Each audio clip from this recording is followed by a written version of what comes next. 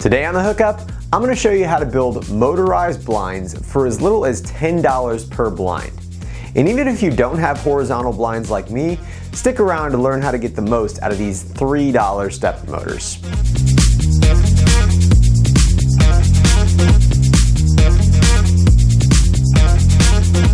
After automating my curtains a few months ago, I was becoming increasingly annoyed at the need to manually open the blinds after the curtains had opened. But spending $75 to $100 per blind to automate them was pretty much out of the question. So began my journey into DIY blind automation. Based on other tutorials, my first attempt to motorize these blinds used servos. I pretty quickly abandoned that attempt due to the nature of how a servo actually works. A servo uses a potentiometer to determine its absolute position and then make micro adjustments to its voltage in order to keep it in the right place. This means that throughout the day, you'll hear the servo in your blinds making whining noises as it adjusts its position to resist gravity. It also means that the servo is constantly on, and if it's fighting the load of your blinds all day, it can overheat pretty quickly. One option to combat this would be to convert to a continuous servo that doesn't have any positional feedback. But at that point, you basically just have a DC motor. And since I wanted to have precise control over the position of my blinds, stepper motors seemed like a much better fit. In order to keep the cost as low as possible for this project, I purchased a set of 2/8 BYJ stepper motors, which are available on Amazon for under $12 for a set of 5 motors and drivers. A pretty impossible price to beat. These motors are heavily geared, and initially I crossed my fingers and hoped that I'd be able to use these 5-volt steppers and drivers right out of the box to complete my project. But nothing's ever that easy, is it? After designing some parts to fit the motor and the driver, and an adapter for the tilt shaft of the blinds, I was disappointed to find out that the motors could only move the blinds through about 80% of their range of motion, and they lacked the torque to finish the job. As it turns out, the last 10% of motion on either extreme is pretty important. That's actually the part that blocks out the light. If you have extremely small or light blinds, you might be able to get away with running these motors at 5 volts, but it wasn't going to cut it for my application. But I wasn't about to give up that easily. Over the next few days, I experimented with worm gears, planetary gears, multiple motor setups, and pulley systems, all with varying levels of success. But overall, I still wasn't happy enough with the results to recommend them to you. I needed to be able to give these things more power, but the driver that they came with didn't seem to like it when I supplied it with 12 volts. And because the 2/8 BYJ is a 5-wire unipolar stepper motor, it isn't compatible with most other available stepper drivers.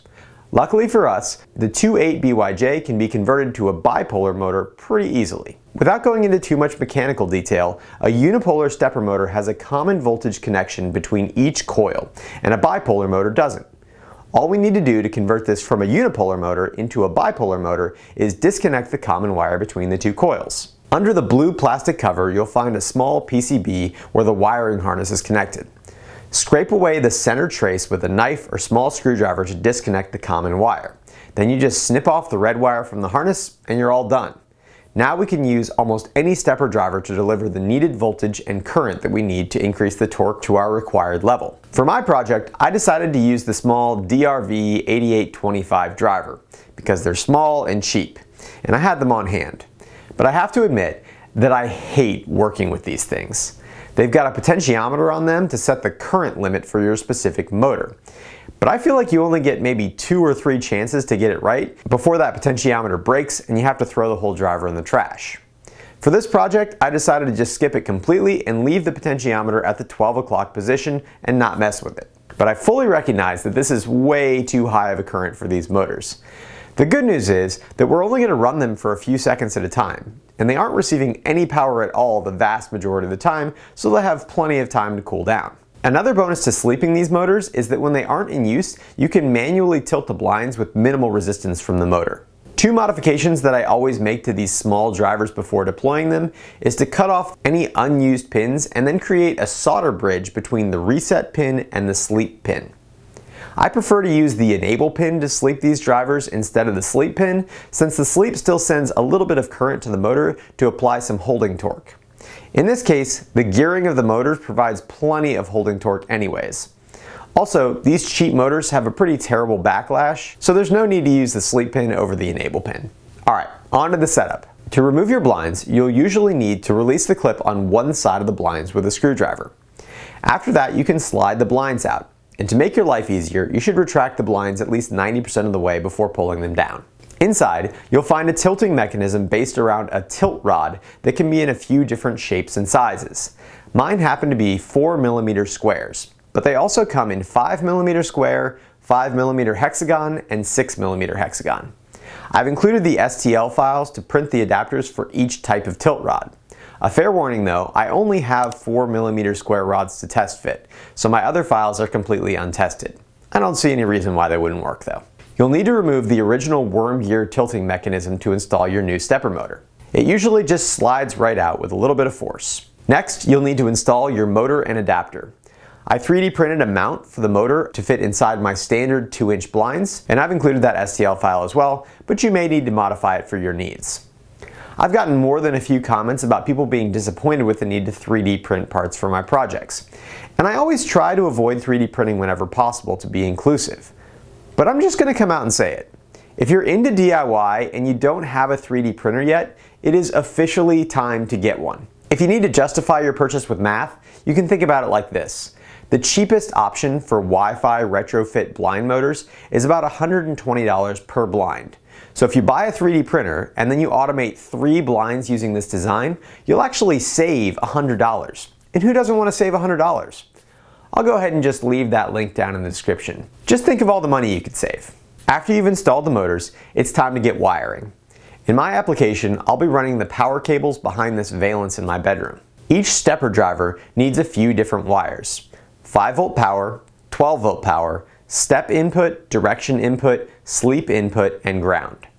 I'm going to use Cat 5 cable to run these inputs since all the signals are relatively low current except for the 12-volt line, which is still pretty low. I'm going to use 1 twisted pair for 12 volts, 1 twisted pair for ground, and then 1 wire each for direction, sleep, step, and 5 volts. To make everything look a little bit nicer, I'm going to use these DuPont connectors on the ends of my Cat 5 cable. This connector and crimper set is another thing that will significantly increase the quality and look of your projects for a pretty small price. This step is totally optional, but it does make installation much easier. Essentially, you just strip off a few millimeters of insulation from the end of your wire, load up a male or female DuPont connector face down in the crimper, insert your wire, and clamp down. This kit comes with different size sleeves to group your wires together, which is really nice when you're hooking wires up in tight places. Instead of needing to place each individual wire on the right terminal, you just need to make sure that the connector is in the correct orientation. I chose to control all 3 motors from a single node MCU, so I connected the wires from each blind together before attaching them to the node MCU. This node MCU is in a small plastic case that I think I got from buying some transistors on Amazon. You could 3D print a case if you wanted to, but this one works fine for me. On the blind side, the DuPont connectors make it really easy to attach the driver and fit it into the cutout in the motor mount. The sketch included in the description has links to all the libraries used, and the pins that are in my wiring diagram are the default pins in the sketch. All you need to do is update the Wi-Fi and MQTT information and then upload it to your node MCU and you're good to go. After you've uploaded the sketch and wired your motor, you can change its position by sending integer values to this MQTT topic. Be aware that it will use the first value that you send as its home or current value. So you'll need to actually send 2 different values before the motor will move for the first time. Once deployed, this allows the blinds to receive a retained value for their current position in the event that they lose Wi-Fi connection or they reboot. I've also included all the YAML that you'll need in order to add these blinds to Home Assistant as a cover. I know not everyone has the ability to run hidden wires behind their blinds, but if you do, this is pretty much an unbeatable option. My cost for motorizing these 3 blinds was less than $10 per blind, and I'm really happy with the outcome. As always, if you're interested in building this project, I've included all the links for the products that I've used down in the description. Most of those links are Amazon affiliate links, so clicking on them does support my channel. If you're interested in supporting my channel directly through Patreon like these awesome people, the link to that page is down in the description as well. As always, if you have an issue with this project, please post a comment below. And if you find any problems in my code, please post an issue on the GitHub page and I'll respond to it as soon as I can. If you enjoyed this video, please consider subscribing. And as always, thanks for watching the hookup.